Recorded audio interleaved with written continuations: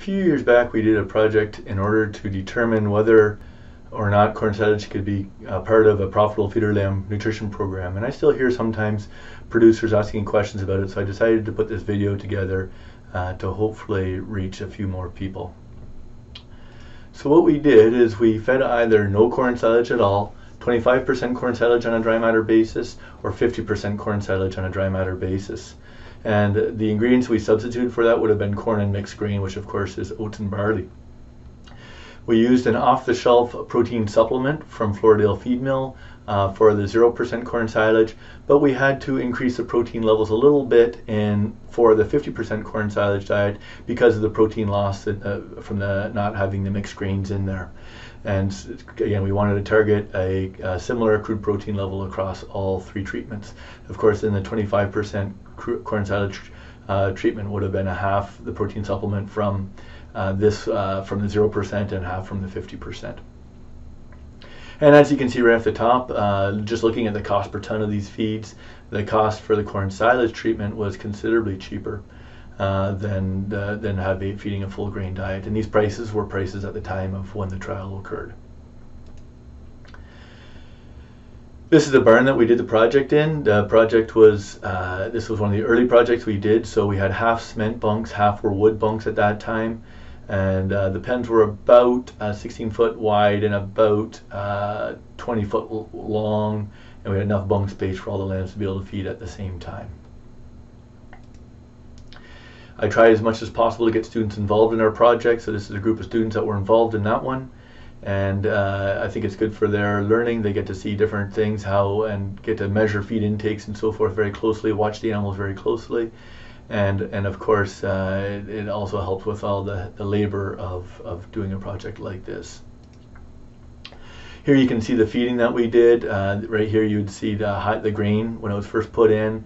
This would be the corn silage when it was first put in, and you can see after time the grain was eaten down to this level, and the corn silage treatment would be eaten down to that level. We tried to feed for a 5% refusal every day. If we look at the lamb weights over the different weeks that the trial went on, you can see that the 0% and the 25% corn silage treatments, they grew basically at the same rate. The 25% might have been slightly lower, but all in all, they tended to keep fairly well up with the lambs going all the way through that were on the high grain diet. Whereas you can see that the ones on the 50% corn silage, especially by about week 3-4, they really kind of fell off and were unable to keep up their growth rates as was able to happen with the higher grain diets. If we look at that in table form, their lambs were about 70% before we could start collecting the data, and that's just because from the time we get them in, at that time we were still buying them from sale barn. We had someone helping us with that, and by the time you get them in, get them transitioned and ready to go, that they were a little bit heavier. I'd like to start at about 60 pounds, and they end up going on average at 105 pounds. Would have again liked to keep them for an extra week, but that was just how it worked out for being able to get them into the meat lab to get the analysis done on them there as well.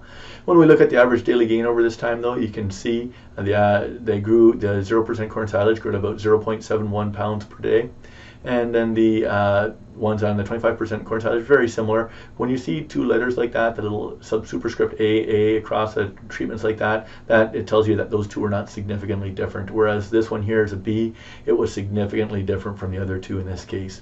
And exactly, the 50% corn silage lambs grew slower. They were unable to keep up, and we saw that on the previous table as well. If we look at the feed intake across the whole trial for these ones, these guys consumed about 3.1 pounds, about 2.99 pounds again. There was not a significant difference between those two treatments. However, the feed intake for the 50% corn silage ones was significantly lower feed intake. And the feed intake on an as-fed basis, this probably, it should make sense. The more corn silage you have in there, the more feed there's going to be because there's more water in it. Corn silage is about 65% water, and so we can see that yes, they did eat more feed. However, most of that additional feed, of course, they ate was water. As a matter of fact, it all was water, simply because if we look at the dry matter basis, you see it actually reduced. This days to market number is not an actual number, it's a calculated number. I made the assumption if the lambs gained 50 pounds, how long would it take them to do at these various growth rates? And it would take these guys about 70 days, these guys about 75 days. Probably very similar again because these two numbers were not significantly different. But then if we looked at the 50% corn silage, it'd take about 109 days. That's 25, 35 days longer. That's quite a bit longer time to go to market. And then the feed to gain ratio, okay, how much feed it takes to get how many pounds of feed to get a pound of gain, or how many kilograms of feed to get a kilogram of gain. You can see 4.43, 4.54, again, not different, but this one here, considerably higher feed to gain ratio, much less efficient. So even though that feed was so much cheaper, okay, the actual feed cost per pound of gain, you can see it was about 70 cents per pound, about 69 cents per pound for these guys, but about 88 cents a pound for these fellows over here. So you took considerably more money to get them to go to market. If again we calculate out this cost to gain 50 pounds, we're talking about $35, $34 for this one, and it would be almost $44 for these fellows over here. So considerably more expensive to get these guys up to market, even though the feed's cheaper, because that slower growth rate and less efficient growth that we see here, it'll end up being not profitable to feed lambs at a 50% inclusion rate for corn silage. And by the way, just to clarify, because that's a question I would get from time to time, this corn silage was processed and it was a low lignin corn. Okay, so it was a more digestible corn silage, and it went through a kernel processor, so it was broken into smaller pieces. So if any corn silage should have been successful with these lambs, this corn silage should have, and in fact it was not. If we look at the diets, we targeted 16.4, I think we targeted 16%, we got 16.4% crude protein across the board for the diets. And you can see that the total digestible nutrients, the amount of energy in the feed, decreased with more corn silage. And again, that makes sense. What did we substitute for the corn silage? Corn grain and mixed grain, which both have a higher energy levels. So the more we put in, the less energy there would be in those diets. I'd like to move on now to talk about some of the carcass measurements and some of the things that we measured with that. Before we get to the data, I just want to briefly explain what the GR measurement is. You may have heard of the GR measurement, girth rib measurement. It's a measurement between the 12th and 13th rib, so from the back to the 12th, from the front, sorry, going to the back, 12th, 13th ribs, and we measure 11 centimeters from the midline. And the knife has a little kind of measuring scale on it that when you put the knife in, you can measure the amount of fat tissue depth. And so that girth rib measurement will simply be a measurement of the fat at that level right there. So what did we get when we look? So just to explain this table a little bit, these are the statistical difference numbers over here. Basically, the lower this number is, the more statistically significant it is. I declared significance at 0.1. That's not necessarily a magic number. Some people go 0.05. You can choose where you declare your significance to be. Certainly, though, if you see a number like 0.89, that's getting closer to 1. The highest you could get would be, theoretically, would be a 1, and that would be completely no significant. In fact, what that would mean is that there was no treatment effect on the hot carcass weight. So the fact that this number is extremely high tells you that there was absolutely no impact of treatment on there. We also had either ewes or wethers, and so we measured that. And I might discuss it a little bit, but I'm not going to get into a whole lot of time talking about the gender differences, just because most of the differences that we were interested in was the level of corn silage in the diet. Dressing percentage, also again not different between the treatments. Again, the dressing percentage would be the amount of carcass there was after the animal has been cleaned, all the organs are out of it, and the wool is off. The shrink percent, that would be how much it shrunk in the day one that it cooled, and again, there was no significant difference due to diet because of that. Here you can see the number that we're talking about here in terms of the GR in millimeters. The 0% corn silage had a 22.5 millimeter measurement. The 25% had the letters AB, which means it's not different from this number or not different from this number. But in this case, these two numbers are significantly different. The 0% and the 50% corn silage numbers are different. And so you can see that there was less fat on the 50% corn silage lambs, and this was significant. There was a significant difference there. That tells me again that probably it just says that at that point there was less fat on them. If we looked at the back fat, at another measurement of back fat, it was not significant in this case. You can see it was kind of close, and again, numerically, you can see kind of the same trend as we saw over here. This is interesting because another way we can talk about fat is the marbling, and that's the fat that's interspersed within the meat, and that's usually we think about that in terms of flavor and tenderness and so forth. And so a higher number in this case would be a good thing, and we saw actually that the treatment did not have an impact on marbling. This would be, so it looks like maybe the difference in fat levels was mostly a back fat level issue. If we look at the total loin, okay, again, there's no difference in terms of the total weight of the loin, no difference in the loin lean. Loin fat, again, not significantly different, but again, this number kind of matches up with what we saw on the previous screen. And then the loin eye area, again, there was no difference across the treatments for this one either. Some other meat quality measurements we took. If you look here, you can see the pH at 24 hours. Again, there's no difference due to the diet. There was a small difference due to gender, and I had those numbers down here, 5.55 versus 5.58. I doubt that that is a biologically significant, even though it might be statistically significant difference. I would be surprised that that would be a biologically significant number. The other thing we did is we measured the color, and so the camera that can measure color and lightness, and again we found no difference due to treatment, due to the lightness. The red-green colors, we saw no difference. We did see a difference between the 0% and the 50% on the blue-yellow color difference. We saw a difference there. I talked to the meat scientist about this, and he said, again, this difference, though it may be mathematically significant difference, is probably not a biologically significant difference. No human would be able to detect that difference between those two colors. Again, there were some gender differences, and I'm not going to go into a lot of detail to talk about those at this point in time.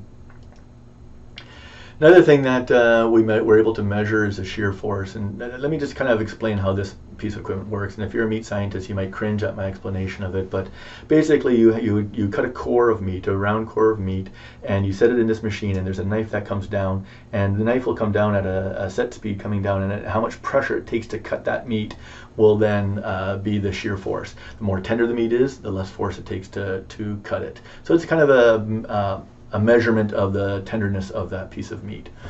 Now, we have that it was done at 2 days, at 5 days, and at 8 days. And so here you can see the averages with the standard error with it of each of the numbers as well.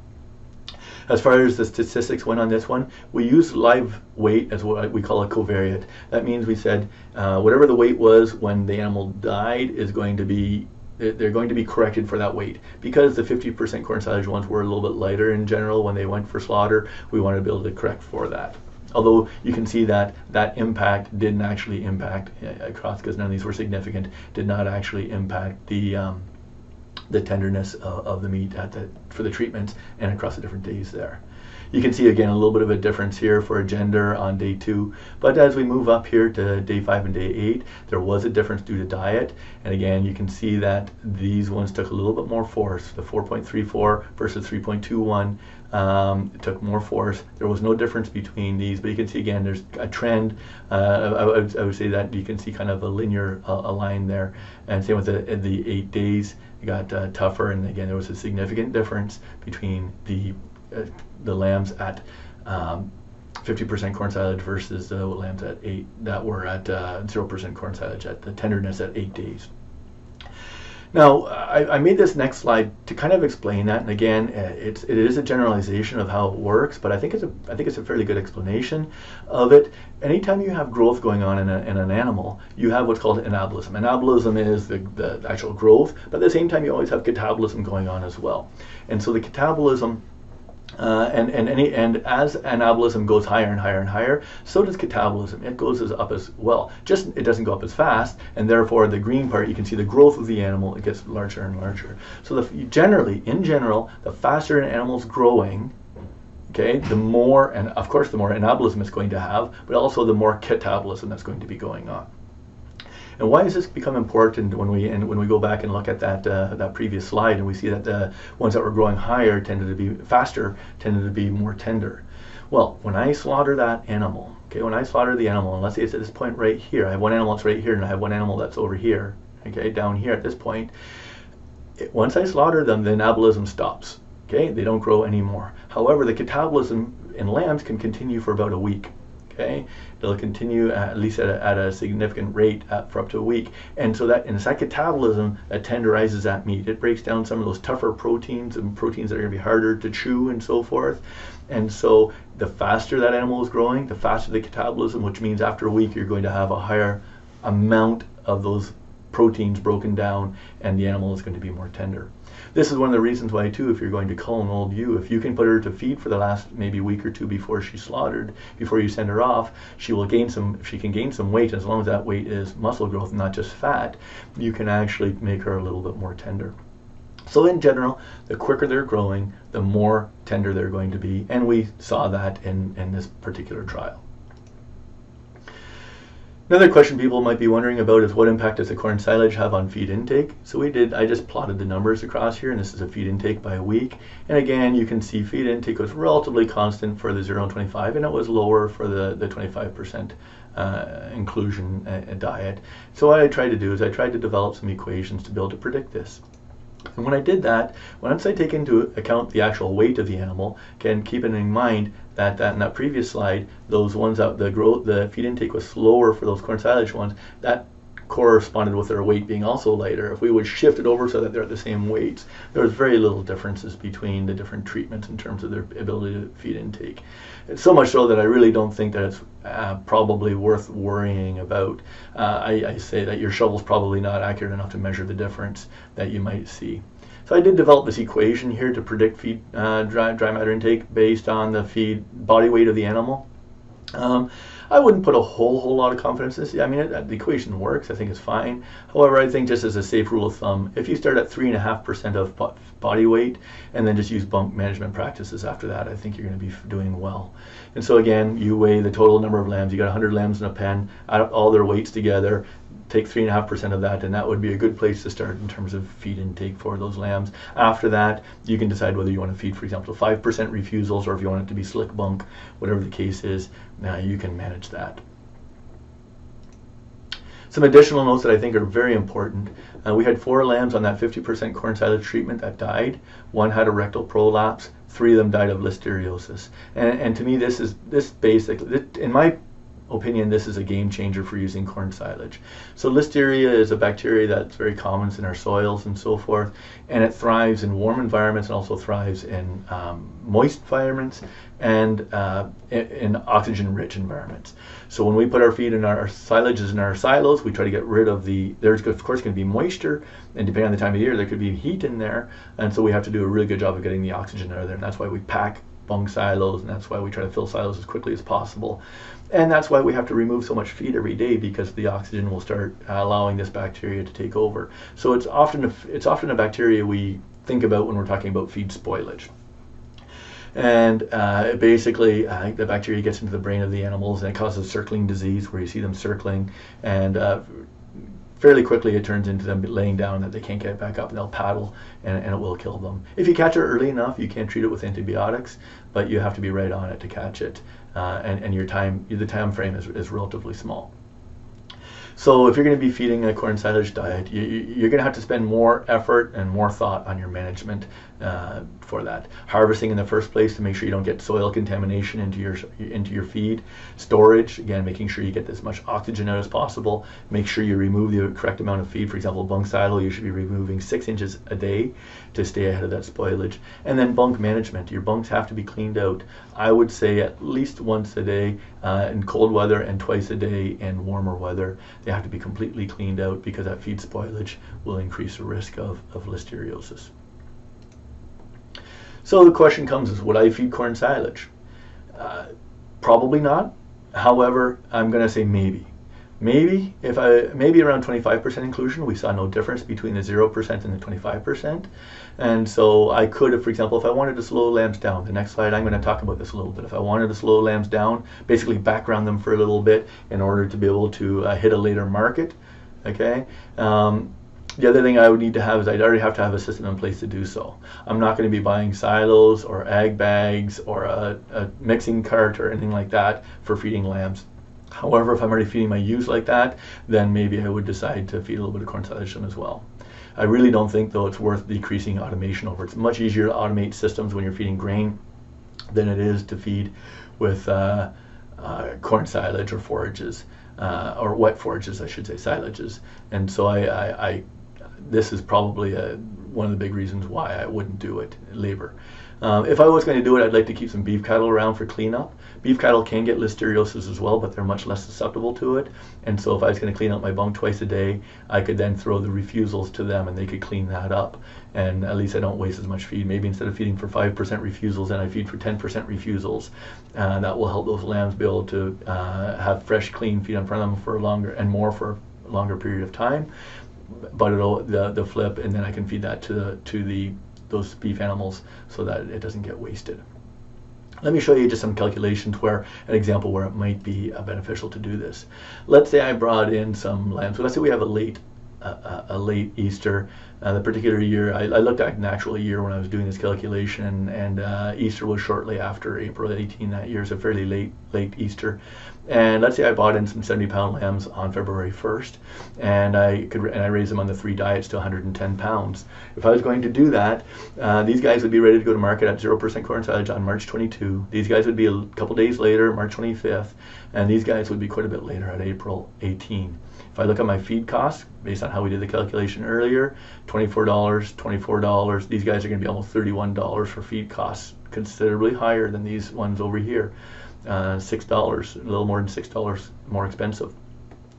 And then, but then if we look at the actual value of that lamb at the end date, these guys would have gone to market before the Easter market was really starting to heat up. It was coming up a little bit, but it hadn't really heated up yet, and so therefore they made about $10 less than if I was able to sell them on that later date of April 18th.